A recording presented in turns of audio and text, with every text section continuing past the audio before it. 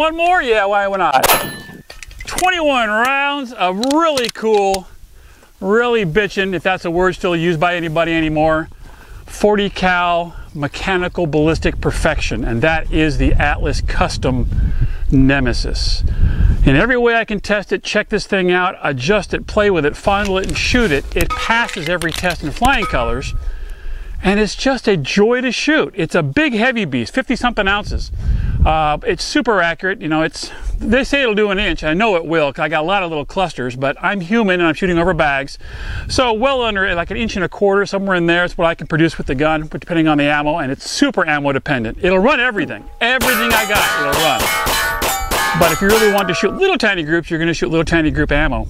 But either way, the Atlas Nemesis is a joy to shoot. It's fast, it's accurate, and it's one of the most perfectly assembled ballistic bullet tools I've ever handled. If you're a Rolex man, you have to have one because it's Rolex level quality. If you're a competitor who wants to be at the top of the leaderboard and you want a gun that has no compromise in your ability to get there, this is the gun for you. It is a fantastic piece of equipment. Will I keep it? I love it. It's wonderful, but it's probably too good for me. But it's not too good for someone who really knows the difference. I know the difference. I'm just kind of a Scotsman at heart. But this is a fantastic ballistic tool that you want to check out. So check out the article down below, Guns America.